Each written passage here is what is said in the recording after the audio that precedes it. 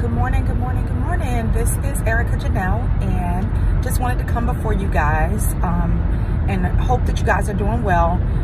Trying to pick back up with my postings for the coaching website. It's been a little bit busy this season, so wanted to touch base with everyone. Hope everyone is doing well, and just wanted to send you guys a quick reminder out. Please make sure that you're taking care of your mental health. It is not uncommon when the seasons start to change and it starts to get cooler that people tend to have seasonal depression. So I want you guys to just make sure that you're taking extra care of yourself and making sure that you're setting aside time in your day to relax, to breathe, to have mindfulness exercises, yoga, meditation, whatever that looks like for you. Or if it means just simply setting aside some time for yourself to relax and to do something that you enjoy.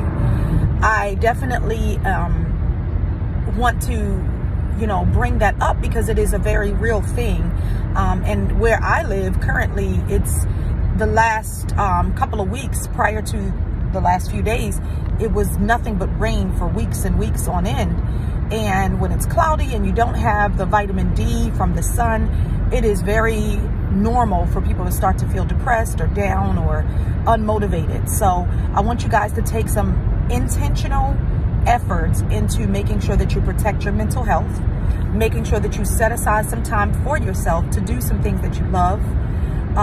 For me, it's the little things. It could be something as simple as like what I did yesterday, going for a hike. I needed to get out. I needed to be in nature, and I was able to get that done. It was a beautiful day yesterday, so I took advantage of it. It's going to be a beautiful day, actually beautiful all this week. So I plan on spending some time outside and just enjoying it because it gets cold up north. It gets really cold.